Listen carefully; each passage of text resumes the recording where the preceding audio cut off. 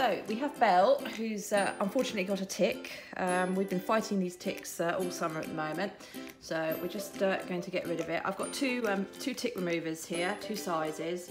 I'm going to have a go, I think, with the bigger one because it's quite a big tick, to make sure I get it in. It's really important to get the whole thing out.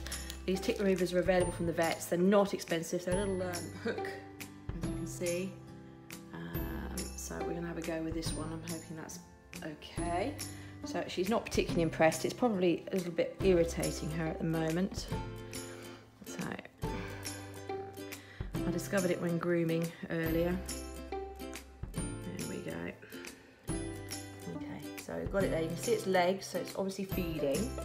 So I'm just holding her gently but firmly. So you can see I slid it right in. I'm getting it right in, and then the thing to do is to twist. I'm twisting, and I felt it go.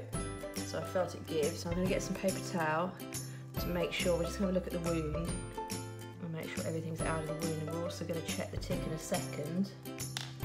Make sure we have everything, but you can see that wound if we go right in close. Okay, you can see there's nothing left in there, no legs or anything like that.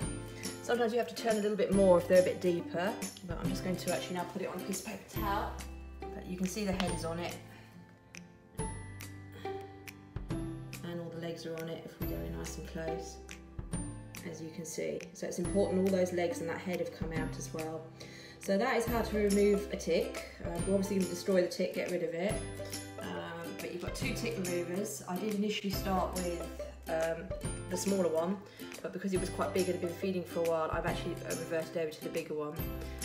But that is how to get a tick out and not have a vet's visit.